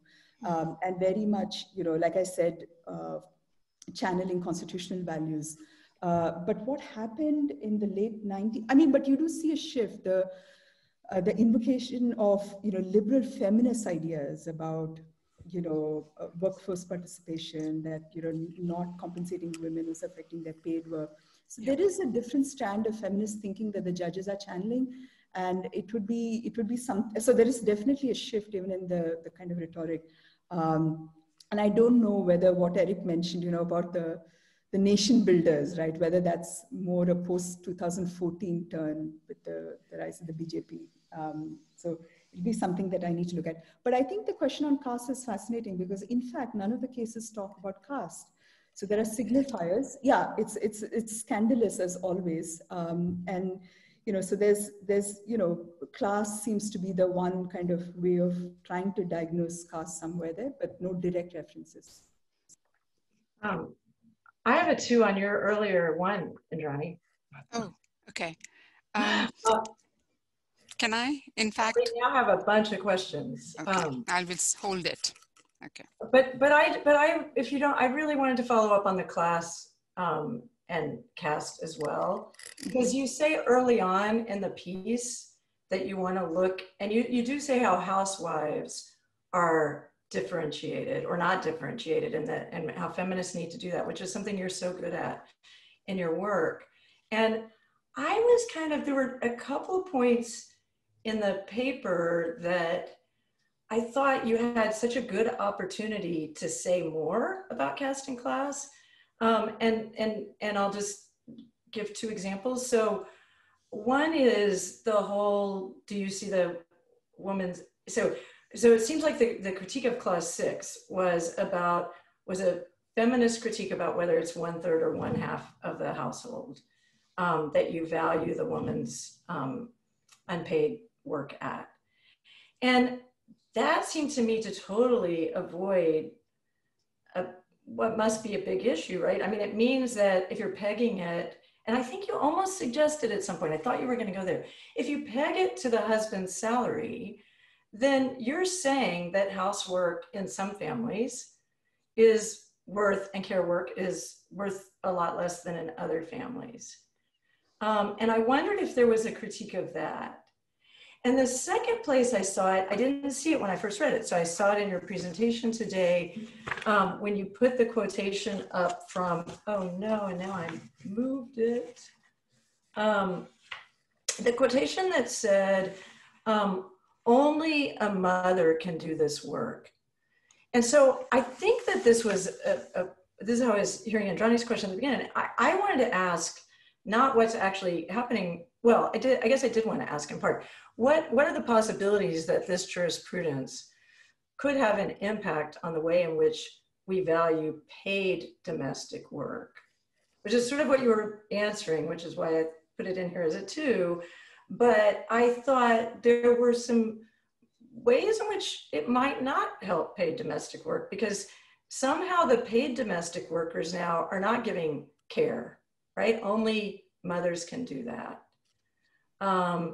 And, you know, that's just one case. So I don't know. But, you know, the flip side of it is you could say, well, but at least they're valuing this work. So then if you can show that people are paid to do it, should be get paid a lot more to do it, then maybe it would be beneficial.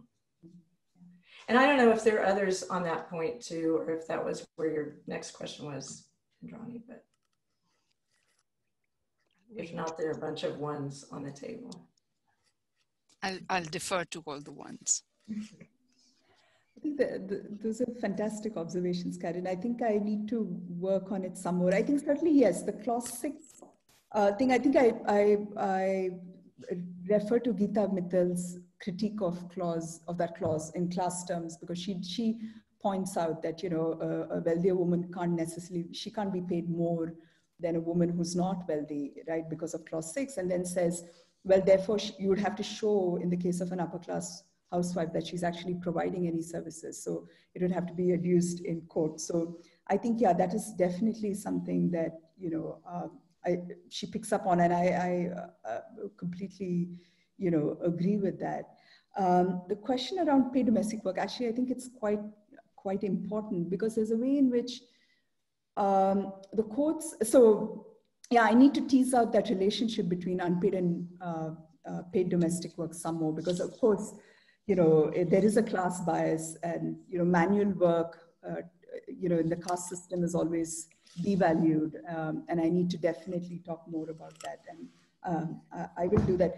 But what is interesting is that a lot of the housewives also did paid domestic work, and sometimes the companies would say, well, they are incapable of doing, you know, unpaid work at home because they're actually working outside the home. And I think this is one of the questions that a student asked as well in the reaction paper, whether this compromises the rights of working women. And the courts have said, you know, just because a woman works outside the home doesn't mean she's doing less within the home. So I think they ticked off that box, but I think there's much more to be said about how we don't necessarily value manual work as much. Yeah. So I've got a question here from Vrinda Marwa, but I don't know if some of this was actually covered in the answer that you just gave, Professor Kotiswaran. Vrinda, do you still want to go ahead and ask something or develop that a little bit? I'm not sure if she can hear me, but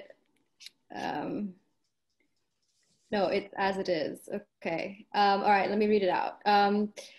So she says, you've shown how generative it is to consider an understudied site like motor vehicle accidents rather than the more usual divorce settlements. I was wondering if you've come across judgments in accidental deaths of working mothers, and if the emphasis on love, affection, socialization of children, etc., is as strong when a woman had a full-time job.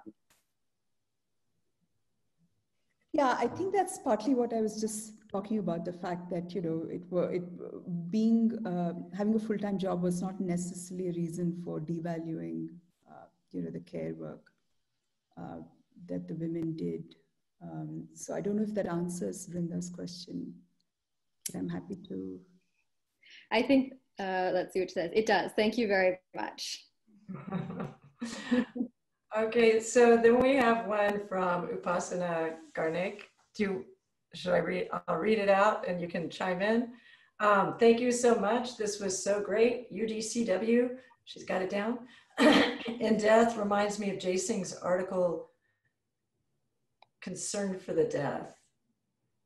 Condemnation for the Living, where she discusses how dowry deaths are treated differently from dowry demand and cruelty cases when the woman is alive. I was curious to know if there are any scenarios that may have come across other than MVA where her UDCW is recognized for her own claims when she is alive. Other than is recognized for it. Well, no, I haven't, only because I haven't looked, but that's my next project, is to actually, to do something like what Catherine Silber did, I think, in the US context, to really look at other areas of Indian law. And I've started with tort law, but, this is very useful, this pointer to, Jai Singh's article, which I will definitely, I'm assuming that's Indra Jai Singh, and I'll definitely look at it. Yeah, I think it's going to be much harder to look at family law, but that's my next site for investigation.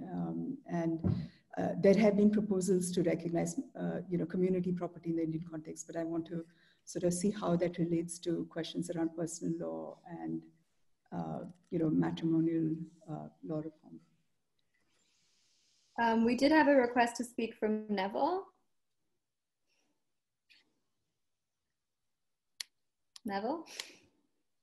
Hello, can you hear me? Am I unmuted? Yes. I just want to thank you very much. That was a really wonderful, fascinating talk, and I learned a lot from it. I am not a lawyer, and I'm not remotely a South Asianist either. I'm an English professor with a slightly morbid sensitivity to metaphors, analogies, sort of rhetorical sleights of hand.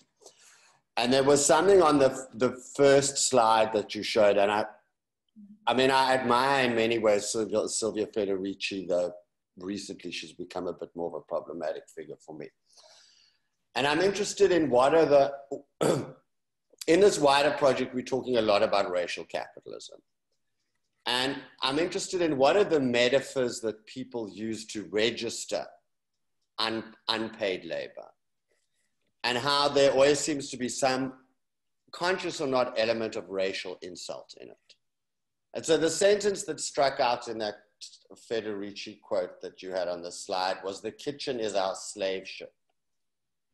And then there was that strange quote from Marge Piercy that I can't quite remember. It was something like Grandam Cooley, or, it was, I just found, so the combination of those two things made me wonder, like, how, and we're very far from your cases, but I'm just wondering how those racialized and gendered, and actually to me, and also in the second one, kind of colonial unconsciouses impact the way that one can understand unpaid labor, or where the suffering or the lack, or just what can you tell me something about the racial figurines of unpaid labor in these feminist economists, and does it actually move into the jurisprudence at all? Yeah, that's such a wonderful question. And, I have to say that I was trying to just, find a quote from Federici's Revolution at Point Zero, and, found this, and I was trying to just sort of, I think it goes to what Eric has helpfully pointed out, is the sort of the elephant in the room, which is, if this is so misogynistic, this valuation of housework, then, how should we think of it? And I wanted to counterpose, Federici's, idea from the Wages for Housework campaign, that actually you price housework in order to reject it. So, I was really focused on the rejection of housework that came through that quote. And, the fact that she said that some of the original proponents of Wages for Housework of the campaign were actually welfare mothers in the US, who told the state that they would rather get paid for taking care of their own children than be paid to take care of other people's children. So, and I think, given also all the sort of anti-colonial, I mean, she refers certainly in Revolution at Point Zero very much to, the anti-colonial movement and to, the struggles of African-American women. So I thought, it sort of resonated, but it is, so certainly in the Indian context, it's, it would appear through the lens of caste, and it sort of appears and disappears in some of the feminists. So there are two strands of feminist literature in the Indian context that deal with unpaid work. It's the feminist economists who are very focused in this very clinical way on time use surveys to really document as exhaustively as possible the kind of work that women do. And it's not clear from those works how much, I mean, I'm sure caste is something that they, put down in their questionnaires, but how they analyze it is not particularly clear. And then there are, more sort of NGOs and grassroots level organizations that talk about, health workers at the lowest level, ASHA workers, public health workers, women who work in the creches, who are highly likely to be of, from sort of the weaker caste and, economically disadvantaged sections of society. But I think more could be said about caste, and it's not something that, and it is a problem of the Indian feminist movement and for the Indian feminist movement. So, but I just want to say that I'm still working my way through the racial capitalism literature, and I think some of the, like for example, the work of Alice Weinbaum on, the afterlives of slavery, the reproductive afterlives of slavery, as she calls it, are quite compelling, where she talks about how Indian surrogates, for example, we shouldn't keep apart, say, surrogacy and slavery. We shouldn't keep them apart as much as we might be inclined to do, because in fact, unless you understand slavery, you can't really understand commodification. So it's something that I'm working through, and I thank you for, provoking me to think more about it. All right, I think next is a question from Megan Leahy, who's in the class.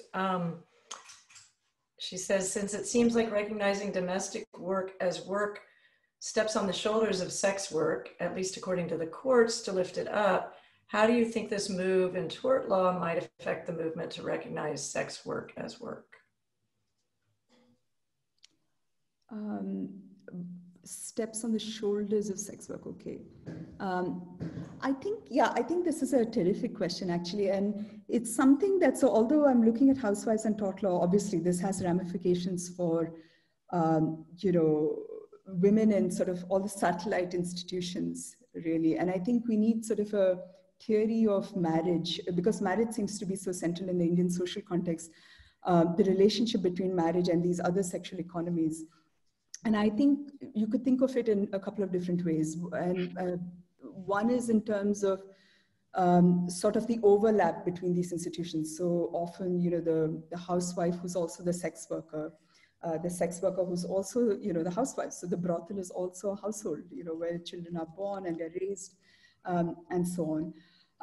Or one could think about this relationship in terms of a continuum, which is, there are unmarried women who are married and then who are divorced and separated. And often, a very high percentage of sex workers are previously married, who are divorced, who are separated. So I think, for example, if tort law, if this recognition of unpaid work could in fact improve the economic bargaining power of women and allow them to exit marriage on their own terms, I think it would have, ramifications for on what terms they enter or do not enter, sex work. I think it's the same for commercial surrogacy, to the extent that you recognize the reproductive labor of women there based on, say, this tort law jurisprudence, they may be more empowered to actually exit marriage. So I think there's a deep connection between marriage and all these other economies.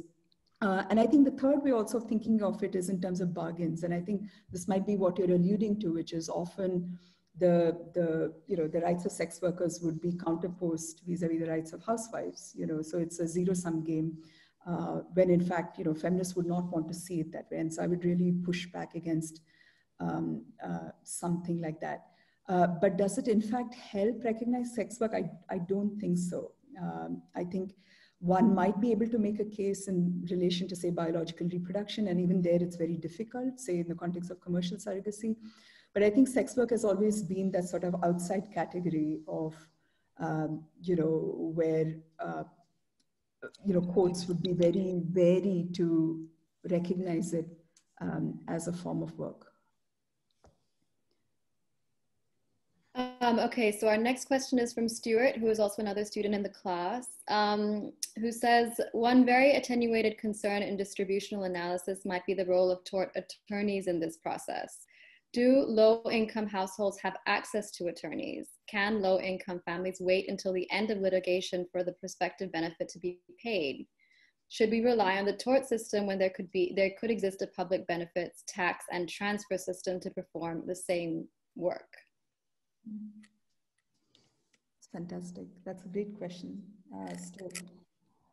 So yeah, I mean, they are supposed to, low-income households are on the face of it. There are legal services authorities, at the district level, at the state level in India, but how they function is, anyone's guess really. It's very unlikely that they're really, helping these claimants in any real way. But that said, because so many of these cases have really congested the civil law system, there had been these kind of alternate dispute resolution mechanisms, such as the Lok Adalats or people's courts, where a retired judge would simply, bring both parties together and, is informally settled. And that has often been a more expeditious way of actually dealing with the claims of some of these groups. And in terms of, the public benefits tax, it's something that I need to investigate. I'm not entirely sure how that could happen, but it's certainly a very appealing idea. And I think one could also work around all the other sort of background legal rules here. There's been litigation around not allowing alcohol shops near, from a certain distance from the highways, for example, because I think there's a lot to be done in terms of road safety. And, some of those sort of larger infrastructural areas could also be worked on to actually reduce the high levels of mortality from these road accidents.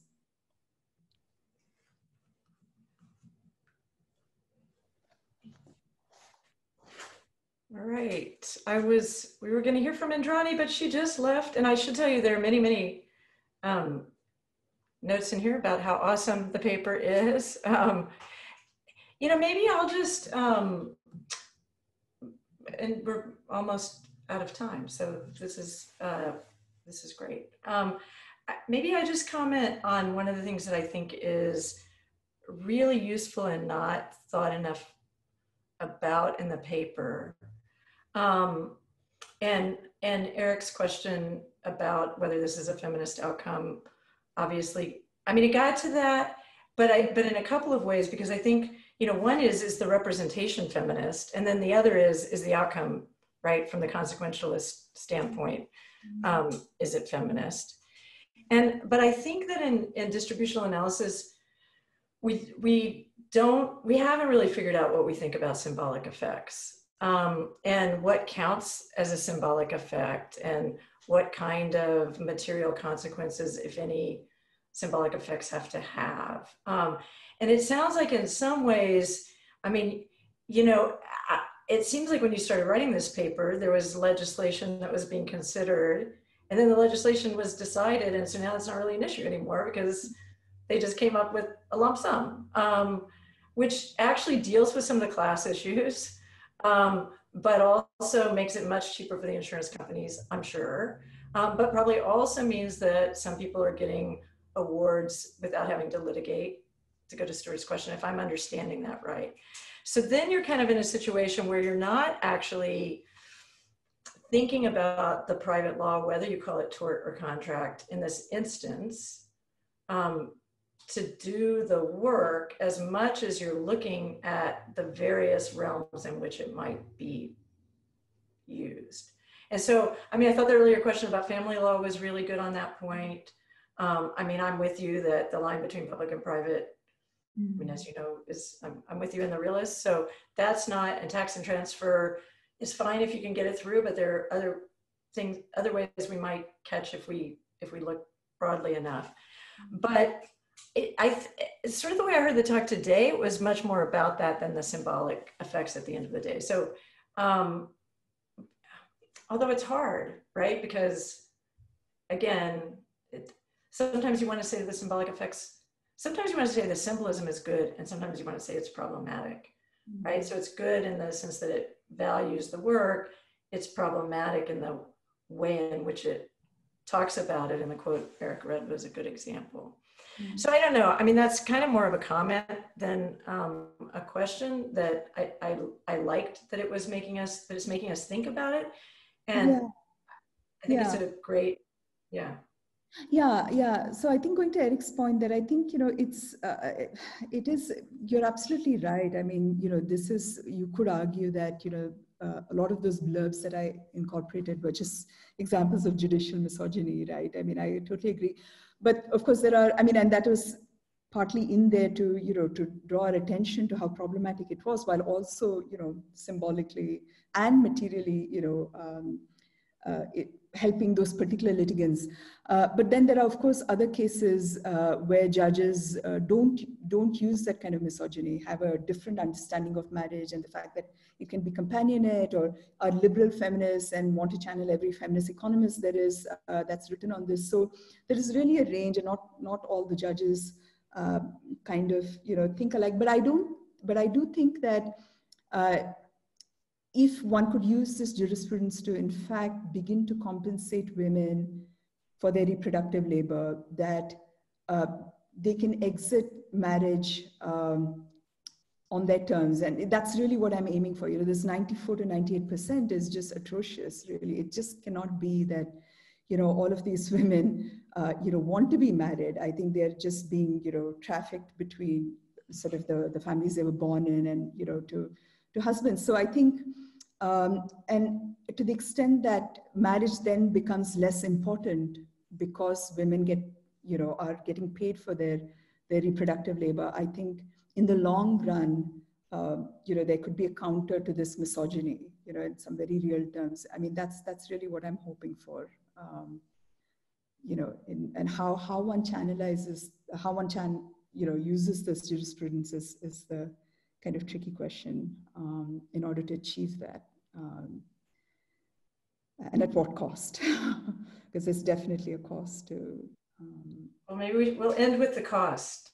So you saw the applause as people were exiting, but we have one here with the people who are still here. Thank you so much to Prabha and to Eric. That was a really terrific discussion. And I want to say, I mean, it's really special that you gave us the paper while in progress too, so that we could have this kind of input. So people don't do that enough, and it's a real honor. So thank you all again, and have a good evening, everyone. Okay, great. Thanks.